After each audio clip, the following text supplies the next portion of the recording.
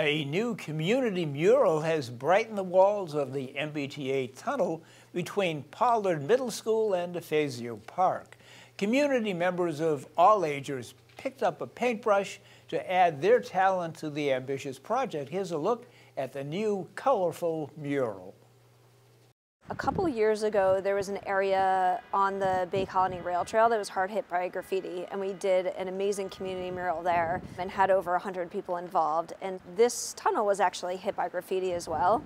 So somebody had reached out to us and asked us if we could do another one, and it was one of my favorite projects ever, so of course I said yes.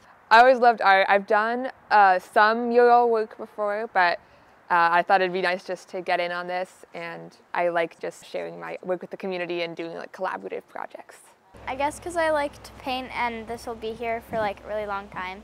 This mural was designed by a couple high school students, so we started designing this project a little over a year ago. It took the MBTA some time to get it all approved. So unfortunately those high school students have actually graduated. So we got the community involved to try to design it as well. And so people thought some kind of themes of together, and because it's a tunnel, kind of like an underwater theme as you go through it, rainbows and really just brightening the space. It's really about kind of unity and togetherness, and then the underwater theme kind of come up because it's a tunnel, which has really been great. I think it's nice to have a more cohesive art piece in the tunnels, and it looked like it was all done with the purpose of being together, and it's definitely nicer and brighter to walk through than it was before. We had kids as young as 2, people as old as 80 come out and paint. And the project is just so rewarding in that sense, because when we say community mural project, we mean it. We didn't have artists paint all this. These are all different people coming out and paint. And I think it's just a way to really lighten people's day, week. Hopefully every time they walk through this tunnel, they can see it. We had kids putting handprints on the wall. So we're just hoping that this can really help bring us out of this dark place that we've been in and really help people feel a little bit better.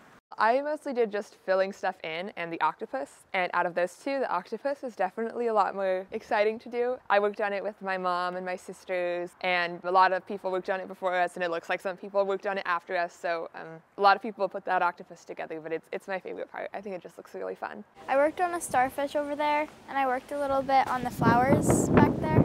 It was nice to see a lot of different people there, you know, people with their families of all different ages, and everyone was just working together, you know, people who you didn't know would ask you, can I use this? Do you need this? It was a good community building event, and I like how every part of the art has, you know, a little bit from everyone who did it. People were so excited to be here, so excited to be involved, and there was just such a sense of community and togetherness, and I think people really enjoyed doing this project together.